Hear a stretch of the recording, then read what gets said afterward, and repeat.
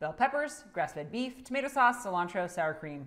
So to make these grass-fed beef stuffed bell peppers, 2 pounds of grass-fed beef, mushrooms, onion, tomato sauce. I don't need these anymore. I actually use this taco seasoning because I feel like it's a lot easier than adding all these extra ingredients. This is bell peppers. And then when we're finished, we're gonna top it with cheese and cilantro. So I had the oven heating up to 375. Woo! Tear up. Now we're going to saute these onions and mushrooms and the ground beef. How's your day? It's great, Dad. Thank you. Brown some onions and mushrooms.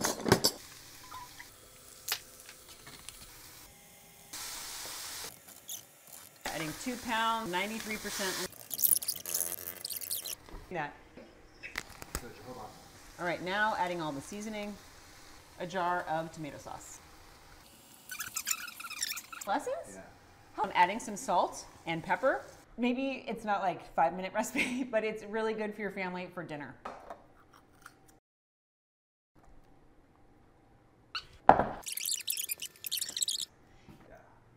I have here lactose-free cheddar cheese.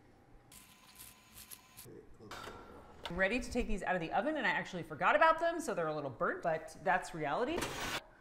A bit of